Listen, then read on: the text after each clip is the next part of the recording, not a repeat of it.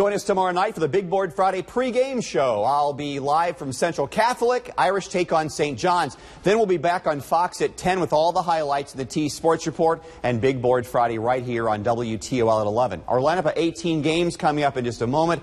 Big story this afternoon from Anthony Wayne. How cool is this? Senior offensive lineman Mason Zimmerman, who's committed to play his college ball at Maryland, accepted his jersey to play in the Semper Bowl, All-American Bowl. It's sponsored by the Marine Corps. The high school all-star game will be played in California January 4th. It'll be televised nationally on Fox Sports 1, a major honor for the Anthony Wayne Sr.